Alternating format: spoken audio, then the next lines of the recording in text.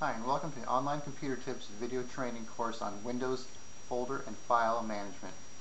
In this video we're going to give you the first part on how to manage your files and folders, how to look for things, how to see how it's organized and get you a better idea of what's going on inside your computer. Because once you get this down, it's going to make everything a whole lot easier.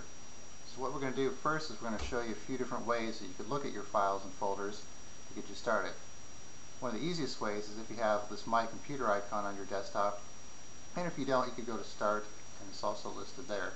So what you would do is you would double click this icon, and it's going to open up what you have on your computer. And depending how you have your view set, it's going to look differently. So if, like, for example, we have these shown in the icon view where it shows the big icons, and if we like, we could change it up here by clicking on this view icon. Let's say we want to look at the details, and it's going to show us the size of the drives and the folders and so on.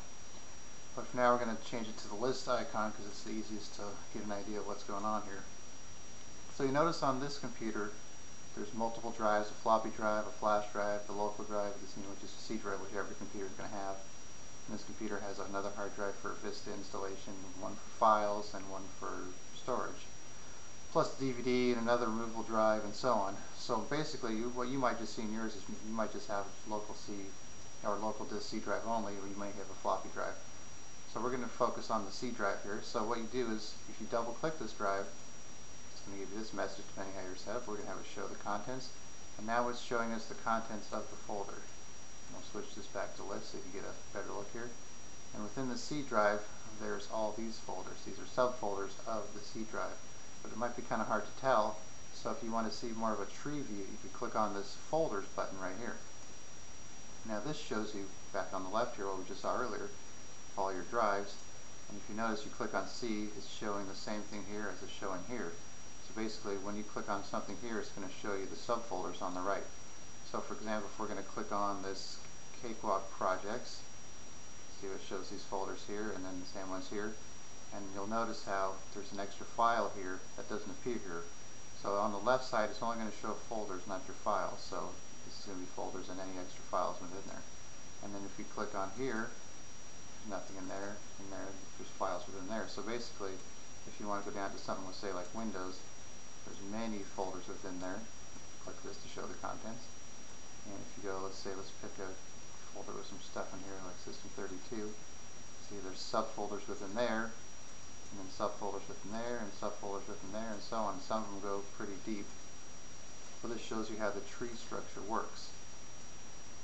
And so another way that you could look at your files and folders is to use Windows Explorer, which is similar to My Computer.